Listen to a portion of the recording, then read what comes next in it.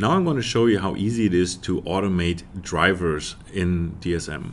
DSM has a wizard called the driver installation wizard that allows you to capture drivers either from a driver package that you get from the vendor, but even easier is you can actually log into a machine that already has the driver installed and properly working and just pull the driver off that machine without you even having to know of how drivers work, where they embed themselves in the system or anything like it.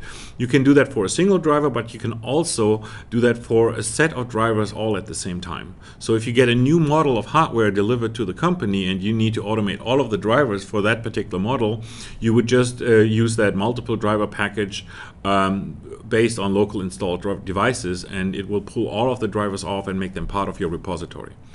In this scenario, I'll just go with a single driver from locally installed devices.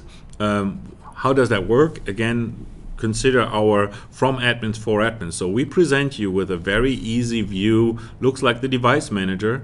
You can select the device that you want to capture the driver into a package and just pick like this network adapter, for instance. Hit OK, hit next. It actually now read the device and vendor ID, meaning the hardware identifier, so that when we deploy the driver, we make sure it only applies to machines that have that exact hardware installed locally. It also tells me what hardware is supported by that particular driver, what models of that particular hardware.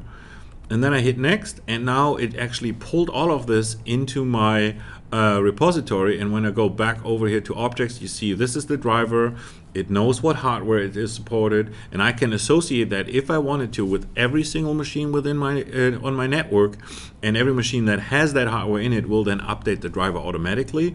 At the same time, it will now use that driver for operating system deployments and automatically inject that missing driver in the operating system boot up sequence, so that you don't have to worry about your boot environments and such.